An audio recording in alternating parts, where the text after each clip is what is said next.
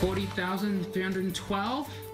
40,000. Well, all new at 6, putting together a giant jigsaw puzzle, one piece at a time. Tonight, a man who has autism is breaking records. WBZ's Paul Burton has his story tonight from Marshfield. 40,000, so for 16.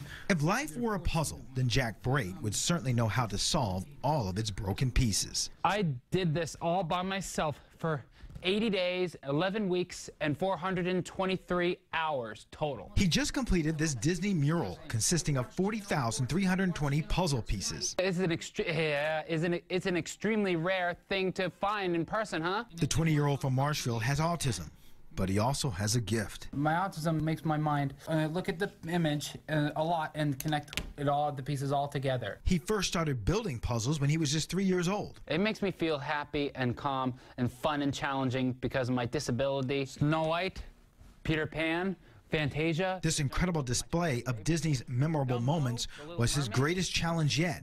He started with just 4 puzzle boards. And the hardest one is Fantasia. It's 7 days and 53 hours. Brait says every hour spent was well worth it. And 40,320!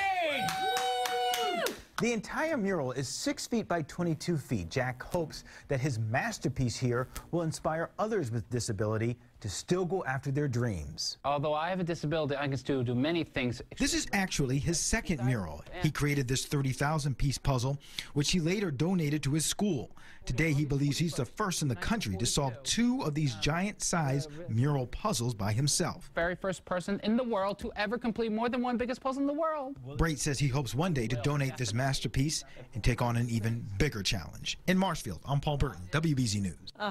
I hope the Disney people see that. I'm sure they would love that story. Absolutely. Take it and put it up at Disney World with his name and his picture, and although he may not want to give it up just yet, right? In a little while. That's a great